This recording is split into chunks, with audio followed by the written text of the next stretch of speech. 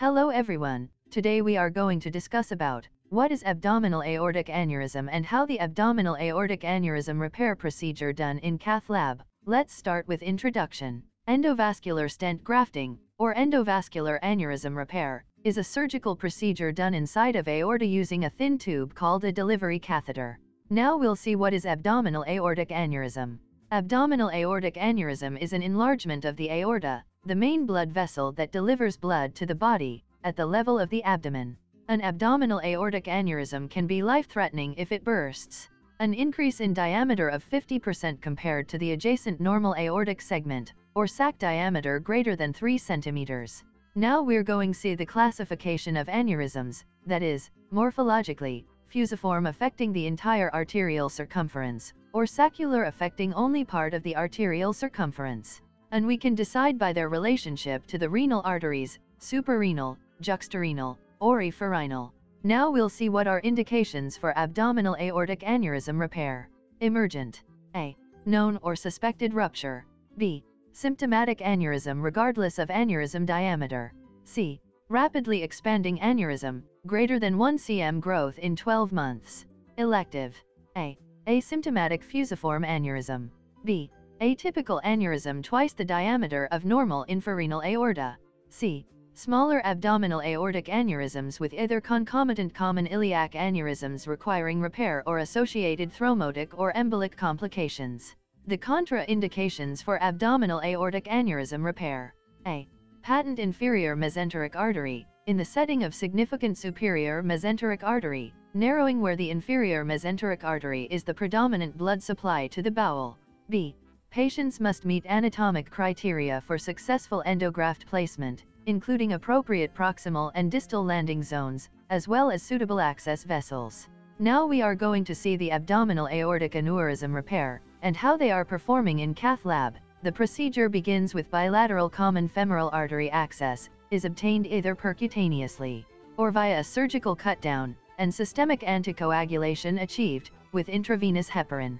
After taking femoral access, a pigtail marker catheter is advanced via the contralateral access to the level of the renal arteries.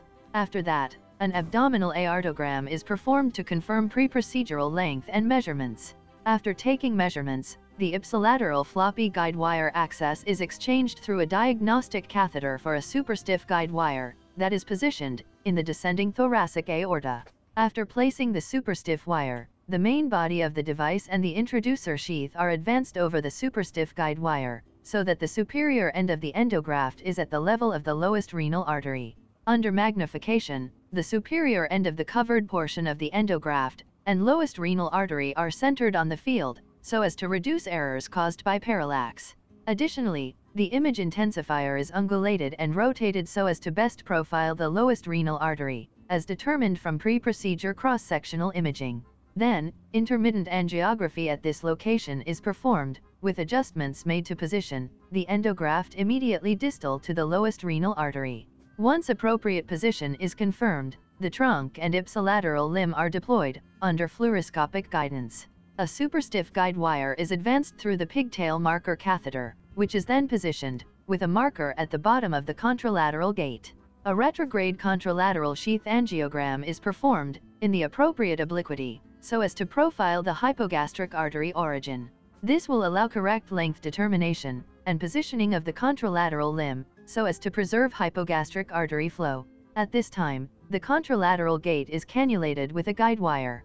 Once cannulated, a pigtail catheter is advanced over the guide wire, and spun within the main body of endograft, to confirm appropriate location within the endograft rather than in the aneurysm sac.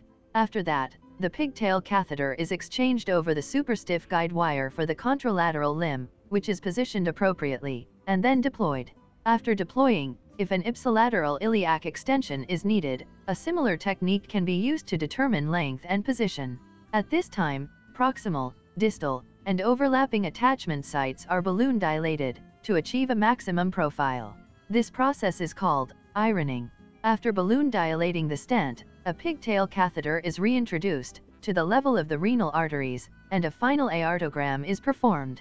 After aortogram, particular attention is made to renal and hypogastric arterial flow, as well as the presence of endoleaks. If necessary, Secondary interventions can be performed as needed.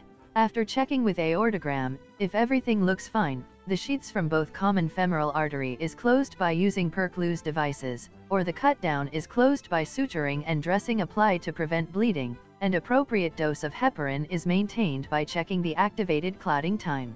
In this picture you can see the both pre- and post-stenting of the abdominal aortic aneurysm arteries. Post-procedure management. Immediate and in-hospital post-procedure management entails the evaluation of bilateral groin access sites for infection or hematoma, assessment of distal perfusion and renal function, and early ambulation. Hospital stay is typically 1 to 3 days. Following recovery from the initial procedure, indefinite long-term imaging surveillance is required. Particular attention is made to abdominal aortic aneurysm diameter, detection and classification of endoleaks, and evaluation of the endograft morphology. Physical examination and imaging follow-up is recommended at 1 to 3 months and 6 months after the procedure. If no endoleak is identified, then patients are followed at yearly intervals. If an endoleak is present, the patients are followed every 6 months for the first 2 years and yearly thereafter unless treatment is mandated.